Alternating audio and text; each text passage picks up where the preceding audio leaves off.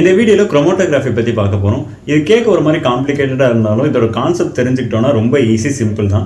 First definition என்ன அப்படினு பார்ப்போம். A technique used to separate molecule from mixture.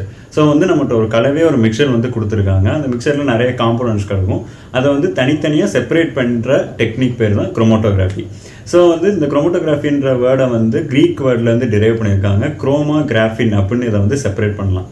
Chroma அப்படின்னா கலர் அப்படின்னு அர்த்தம், கிராஃபின் அப்படின்னா டு ரைட் அப்படின்னு அர்த்தம். இதை ஃபஸ்ட்டு மிக்கைல் ஸ்வீட் அப்படின்றவர் வந்து 1930 வந்து யூஸ் பண்ணியிருக்காரு. இவர் வந்து ஒரு ரஷ்யன் சயின்டிஸ்ட். ஸ்பெல்லிங் இப்படி தான் கொஞ்சம் ஒரு மாதிரி இருக்குது. அடுத்து வந்து இந்த டெக்னிக்கை வந்து ஒரு டிடெக்டரோட அட்டாச் பண்ணோம் அப்படின்னா இது செப்பரேஷன் மட்டும் இல்லாமல் ஐடென்டிஃபிகேஷன் ஆஃப் மாலிகுல் கூட பண்ணலாம் அப்படின்னு சொல்கிறாங்க. ஸோ இது எப்படி, இதோட காம்பனன்ட்ஸ்லாம் என்ன அப்படின்னு பார்ப்போம். இப்போ chromatographyல இருக்கிற 3 மெயின் பார்ட்ஸ், அதாவது முக்கியமான பாகங்கள் என்ன அப்படின்னு பார்க்க போகிறோம். இதை வந்து சிம்பிளாக ஞாபகம் வச்சுக்கிறது SAM, அதாவது சாம் அப்படின்னு ஞாபகம் வச்சுக்கலாம். எஸ்னா ஸ்டேஷனரி ஃபேஸ், ஏன்னா அனலைட்டு, எம்னா மொபைல் ஃபேஸ். ஸோ ஸ்டேஷனரி ஃபேஸ்னா ஸ்டேஷனரினா நமக்கு தெரியும் அசையாமல் இருக்கிறது அப்படின்னு அர்த்தம். So it is a stable and fixed காலம் which interact with the molecule to be separated. நம்ம எதை செப்பரேட் பண்ணணும்னு நினைக்கிறோமோ அது கூட இன்ட்ராக்ட் ஆகிற மாதிரி இருக்கிற அந்த மாலிகுல் தான் வந்து ஸ்டேஷனரி ஃபேஸ் அப்படின்னு சொல்லுவாங்க. அது வந்து அசையாமல் ஸ்டேபிளாக இருக்கும். இப்போ ஏன்னா அனலைட்னா ஒன்றும் பெருசு கிடையாது. அதுனா it is a sample to be separated is call analyte. அதாவது நம்ம எதை வந்து செப்பரேட் பண்ணணும் அப்படின்னு நினைக்கிற கையில் வச்சிருக்க சாம்பிள் தான் வந்து அனலைட். எம் அப்படின்னா mobile face, the movable part which helps the analyte to interact with the stationary phase. So வந்து நம்ம அசையாமல் இருக்கிறது ஸ்டேஷனரின்னு பார்த்தோம். அப்போ அசையக்கூடியது ஒன்று இருக்கணும்ல, அதுதான் வந்து மொபைல் ஃபேஸ்.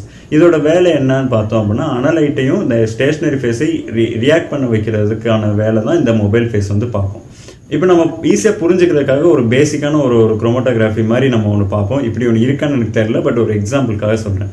இப்போ இந்த டயக்ராம் பார்த்தீங்க அப்படின்னா இப்போ இதில் வந்து ஒரு ப்ளூ கலரில் ஒன்று இருக்குது, அதுதான் வந்து ஸ்டேஷனரி ஃபேஸ். இதை வந்து நம்ம ஒரு மேக்னெட் பார்ன்னு வச்சுக்குவோம். இப்போ ஒரு மேக்னெட் பாரை வந்து நான் இப்படி பிளேஸ் பண்ணியிருக்கேன். இப்போ என் கையில் வந்து மண்ணும் அயனும் வந்து கலந்துருக்கு.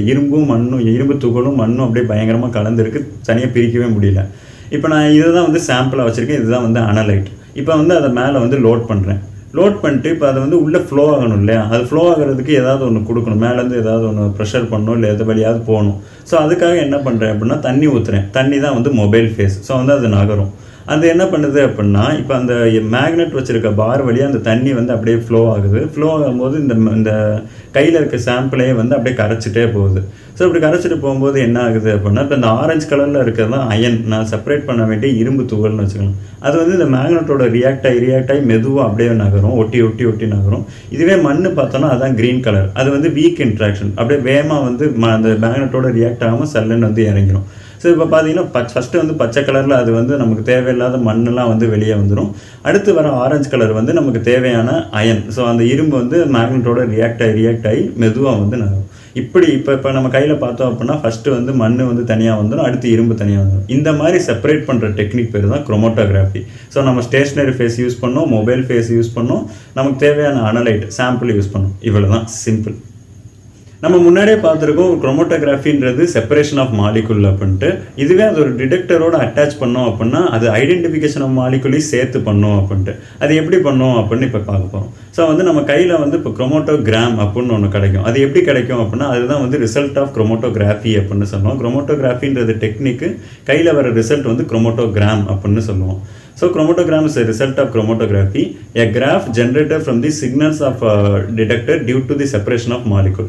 ஸோ வந்து ஒவ்வொரு மாலிகுல் செப்பரேட் ஆகும்போதும் அது வந்து டிடெக்டரில் பட்டு சிக்னலாக மாறும். ஸோ அந்த சிக்னலை பொறுத்து ஒரு கிராஃப் வந்து வரையும். இந்த கிராஃபை தான் வந்து குரோமோட்டோகிராம் அப்படின்னு சொல்கிறோம். இப்போ எக்ஸாம்பிளுக்கு இந்த பக்கத்தில் இருக்க பிக்சர் பார்த்தோம் அப்படின்னா நம்ம முன்னாடி இருக்க எக்ஸாம்பிளே வச்சுக்குவோம். ஸோ வந்து அந்த அயனையும் மண்ணையும் வந்து பிரிச்சிருக்கோம் அப்படின்னா இந்த ப்ளூ கலரில் இருக்கிறத வந்து மண்ணுன்னு வச்சுக்குவோம். ஸோ வந்து கீழே வந்து டைம் வச்சுருக்கோம், மேலே வந்து சிக்னல் வச்சுருக்கோம். ஸோ இப்படியே போகும்போது ஃபஸ்ட்டு வந்து மண் தான் வெளியே வருது. அப்புறம் அதோட கான்சன்ட்ரேஷன் அப்படியே கூடுது.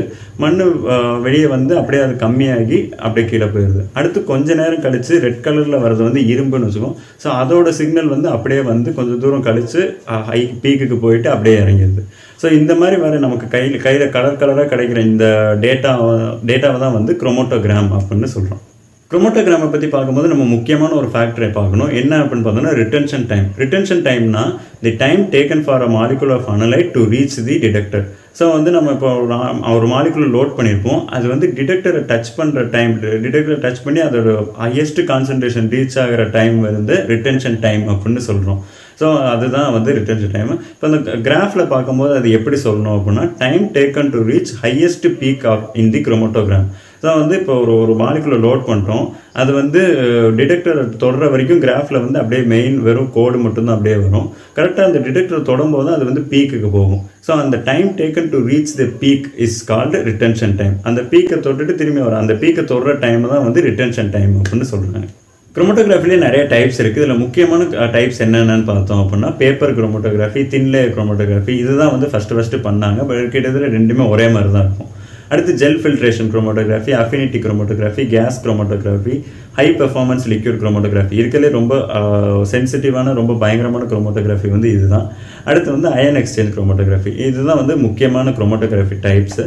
இப்போ ஒரு குரோமோட்டோகிராஃபி மிஷின் எப்படி இருக்கும் அப்படின்னு பார்த்தோம்னா இங்கே தான் டயக்ராம் இருக்குது. ஸோ இப்படி தான் இருக்கும்.